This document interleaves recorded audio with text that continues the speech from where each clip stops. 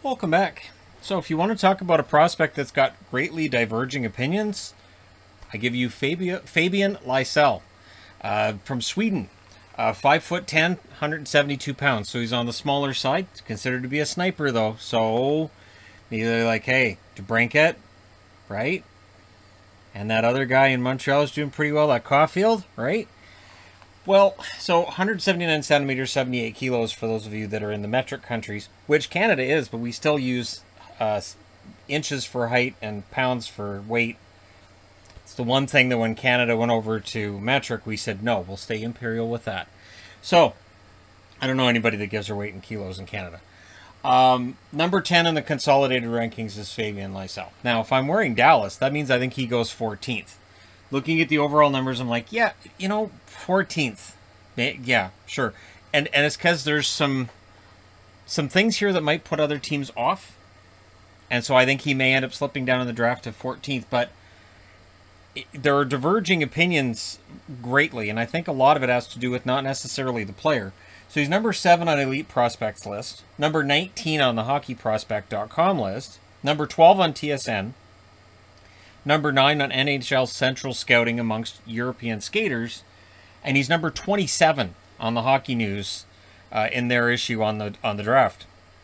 So could be anywhere. Now his stats with Luleå of Swedish League: 26 games, 2 goals, 1 assist, 3 points. Doesn't mean anything. Doesn't mean anything because he didn't really play. He didn't play very many minutes. So his strengths are considered to be shooting accuracy. He's a sniper, passing, and agility.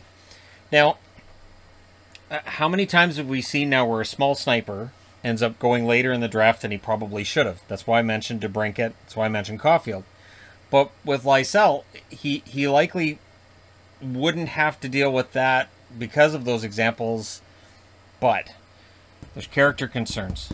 There's concerns about his humility and about whether or not he's got the right attitude. And I do think that will put some teams off who are drafting earlier than Lysell otherwise would go. He played sheltered minutes in the SHL, which is a bit of an understatement. He plays a fast, skilled game, which when you're playing sheltered minutes, you don't really get a chance to excel in that. He is not a fourth liner, and yet he was being put into fourth line situations. Good vision, good hockey sense, very good with the puck, makes smart decisions, playing 2-on-1s, that kind of thing. And one game he was scouted in on HockeyProspect.com, he played a total of 3 minutes. And they had 10 forwards that night. He was like, okay, good. Well, at least I'll see Lysell or no. So 3 minutes. He said he did everything he could in those 3 minutes, but it's 3 minutes. So even Rob Ray would be complaining about 3 minutes in a game. He can play either wing. He shoots right. And again, he's seen as being a goal scorer who at the top league didn't get to play in any kind of a goal-scoring role. Which to me says the other thing that may cause him to go higher or lower in the draft is it really comes down to who the scouts are sold on.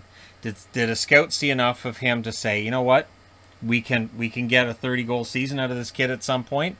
Yeah, there's some other character issues, but we feel we can do that. Like I thought about maybe Chicago, but I thought no. And then I thought, which team in that 10 to 15 spot might be more likely to take on a guy who, yeah, may have some issues, but he's a sniper. And to me, it's Dallas. Dallas needs more snipers. They are a team that could use more goals. So at the very least, he should be a player that scores goals at the NHL level. And I do think that they can work with a guy who may have some character issues off the ice as well. But he definitely seems like the type that we may be shocked next month at him going, say, in the top 10. We may be shocked at him dropping out of the top 20. It really depends on who's available when and who's picking. And so it'll be interesting to see where he goes. Let me know your thoughts in the comment section below as always. Don't forget to hit like and subscribe if you're browsing your way through. You just happened upon this video. Thank you guys so much for watching, for all your support. I will talk to you again soon.